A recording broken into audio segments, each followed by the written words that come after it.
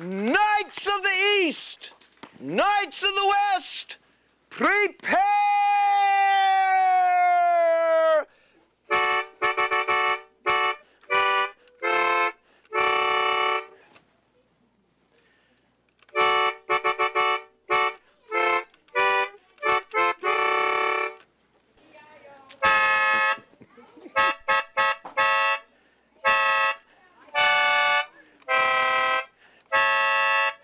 Pam, pam, pam, pam, pam, pam, pam.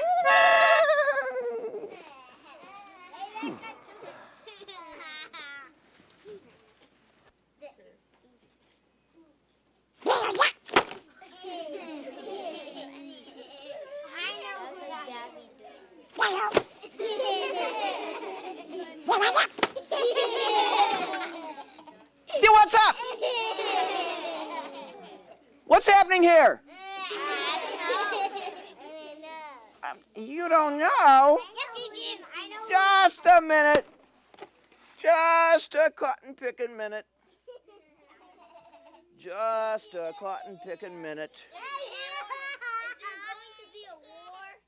I am a witness to the heroic, epic event of Sir Galavant, the famous knight. I know who that is. And Clyde, the famous warhorse. I know who that is. And that terrible, terrible monster. Yeah. Ebullient, intrepidating. These are the terms that describe my story, but will you hear it? Will you hear my story? Yes. Well, attend, I beseech you, while I share with you a very famous book by Bill Peet called Cowardly Clyde. Now, boys and girls, this is a rather scary story. So you better hold your seats or your carpet or whatever you're sitting on, because it's scary.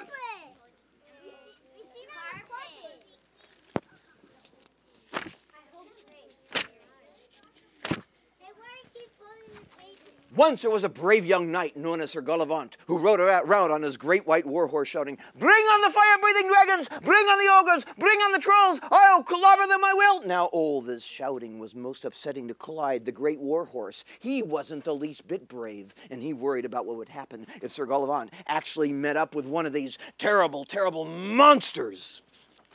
Now, Clyde didn't want anyone to know that he was actually a coward, so he pretended not to be by prancing around with his chest out and his nose high in the air. But this didn't fool the farm dogs. No, they could spot a coward from a mile away. They had great fun in teasing the old horse, barking and growling at him,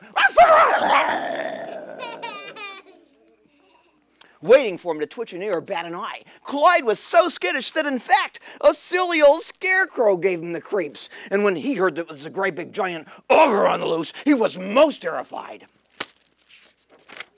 Now, this monster always attacked in the middle of the night, kicking down barn doors and ripping off rooftops. It was a time of terror for the farmers and their families. And because they had no way of fighting off the huge beast, you know what they had to do? They had to leave their homes and set for some faraway place. In their hundreds, they scurried on down the road, taking with them their absolute necessities. But then came along Sir Galavant, shouting, "Here, here, no need to panic! Don't lose your heads! I'll throttle the monster thrice! I'll finish him before tea time, I will! Ha!" He thinks it's easy. No, it's not that easy, warned an old farmer. I got a peek of the monster last night. He's a whooper of a thing, an owl-eyed ox-footed ogre, nearly as big as a barn. They say that he lives in the forest north of here, and that he comes out only at night time, and anyone who would dare to go in after him, well, a dim-witted fool he must be.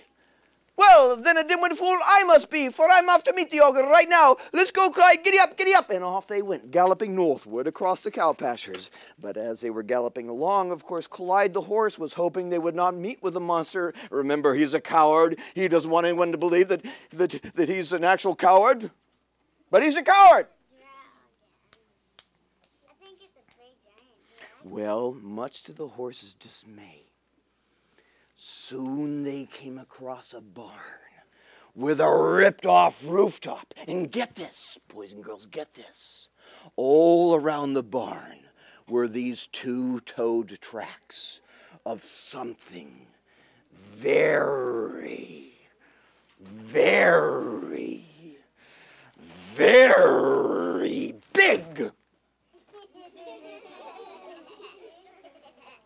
must be a whooper of a thing, explained Sir Gullivan. With tracks like these, we'll catch up with the brute in no time. Let's go, Clyde, giddy up, giddy up. And off they went further northward across the cow pastures. Now the tracks were about to disappear into the woods, when suddenly the farmer's grim warning entered Clyde's mind, and Clyde the horse came to a staggering halt.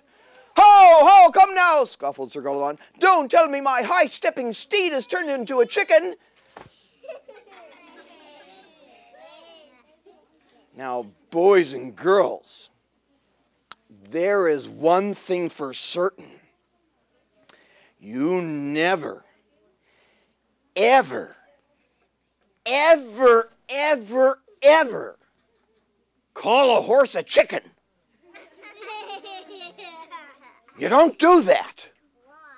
Well, no, not even a coward such as Clyde. So snorting fiercely and angrily, Clyde went charging into the woods, despite the way he really felt. Now it was ever so quiet in the woods, not even the sound of a bird or a squirrel.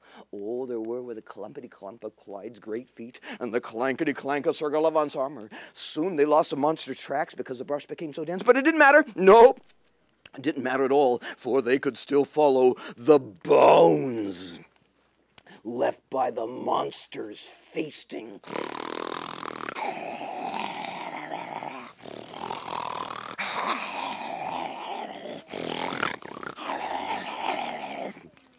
Pretty soon, they heard a huffling, snuffling noise echoing through the pine trees like the sound of something gigantic breathing. The time has come, muttered Sir Gullivan, getting a good grip of his sword and clamping his visor shut. And there it was, all at once, deep in the shadows of the woods, there it was, the great, big, giant, ugly, horrible, terrible, awful, awful, big, ugly...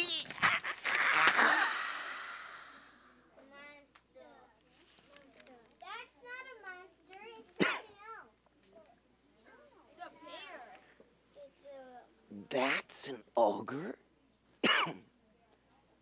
Have you ever seen an ogre that looked like that? No. I've seen Shrek. Have you? Have you? You've seen an ogre that looks like that? How about you? You? You have? How about you?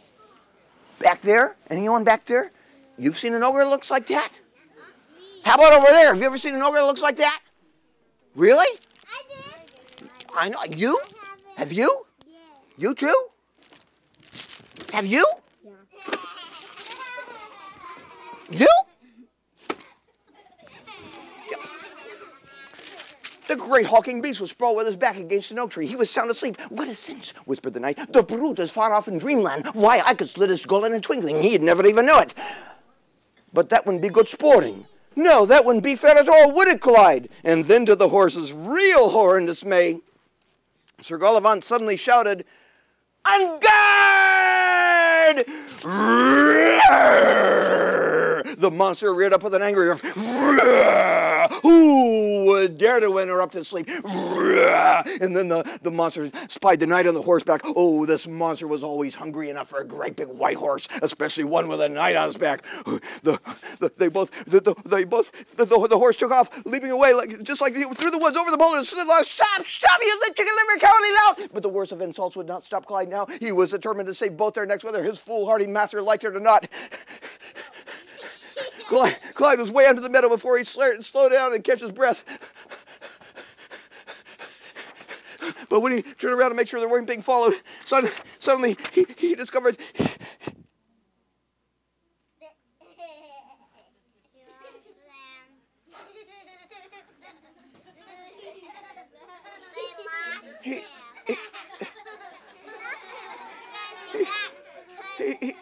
He discovered that his saddle was empty. Oh no, Sir Gullivan was gone. He must have taken a tumble back in the woods somewhere. The horse was more frantic than ever now. For all he knew, the Sir Gullivan was back in the woods already being eaten up by that terrible, terrible monster. Yet he would never know for sure. He would never know for sure unless he went back in the woods to find out. And he's not brave enough to do that. Remember, he's a coward. Remember?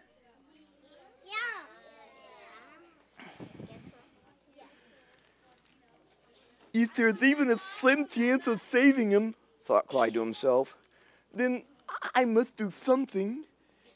If I'm not half brave enough, then I must pretend to be brave. I know what I'll do. I know what I'll do. I'll pretend to be brave. And that's what he did. That's what he did, snorting fiercely, just like a high-spirited steed. Clyde went charging back into the woods to find Sir Gullivan. Over the boulders, over the logs, through the woods he went. But when he reached the spot where he first met the monster, he was greeted by a great roaring laughter. The monster was in a frolicsome mood. He was playing the old cat and mouse game. The only problem was Sir Gullivan was the mouse.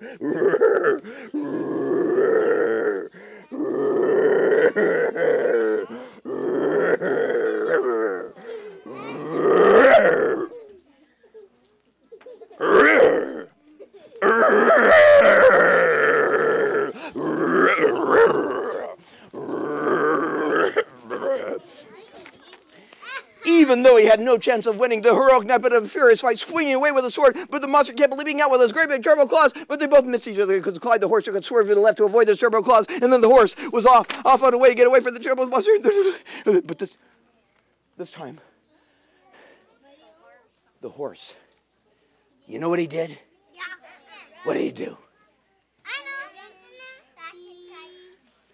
To get the monster's attention, Clyde suddenly sank his teeth in the blue scaly tail.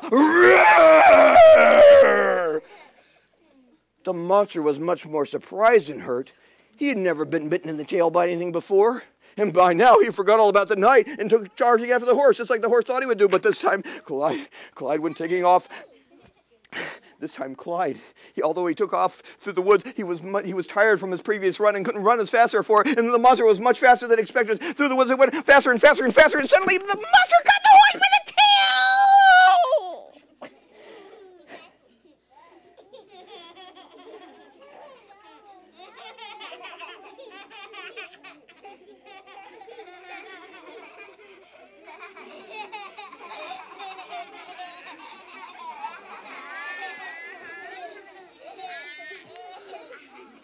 Well, we didn't want that to happen, did we? No, we're on the horse's side, aren't we? Oh no, poor Clyde's been caught by the monster by the tail. Oh no! Wait a minute, boys, and hang on a second. It says here that would have been the end of poor Clyde if he hadn't reached the edge of the woods just in time. And with one desperate lunge, one tremendous surge of horsepower, Clyde made it into the meadow and actually hauled the monster out after him. What does this mean? Oh, I'll tell you what it means. Suddenly, it was the monster's turn to be terrified. He'd been caught by surprise in broad daylight, with the sun glaring down at him. Now an owl-eyed ox-headed ogre who thrives in the darkness of the woods cannot survive but 5 seconds in the broad daylight, and he knew it, and he let go of the horse and let out these terrible screeches and howls that could be heard all the way to Twickenham. And Sir